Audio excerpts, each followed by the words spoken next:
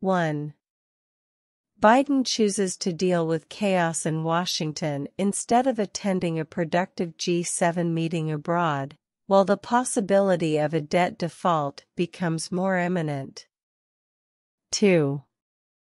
As China, Russia, and Trump challenge the traditional rules of global politics, the G7 seeks to reinforce and strengthen them. 3. More than 150 House Republicans are calling on the Biden administration to reverse regulations that would force Americans to buy electric vehicles. 4. House Speaker Kevin McCarthy and President Biden are set to meet Monday once more on the debt ceiling, after staff-level talks have failed to reach a deal. 5.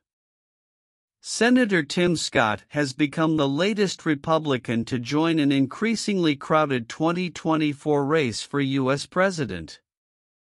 6. When you look at the fact that he has more money than the other candidates out there, he is going to have an easier time putting the optimistic message he has out there.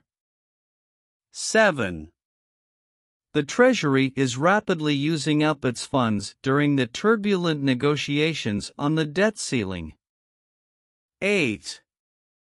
Defense personnel alarmed after memos reveal Air Force leadership warned about accused Pentagon leaker but let him continue working.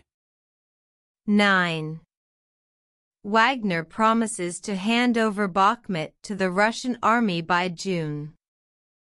However, Ukraine maintains that it still has control over certain areas of the city.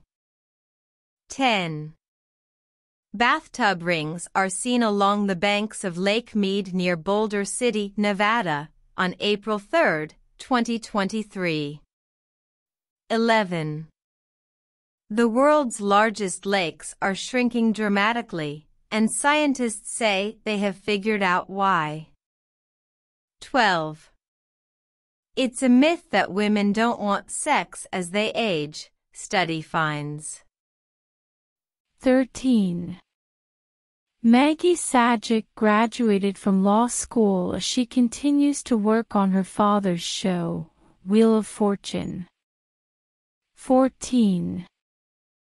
Thank you all for the kind words and for making me laugh with those lawyer jokes, she added in an Instagram story.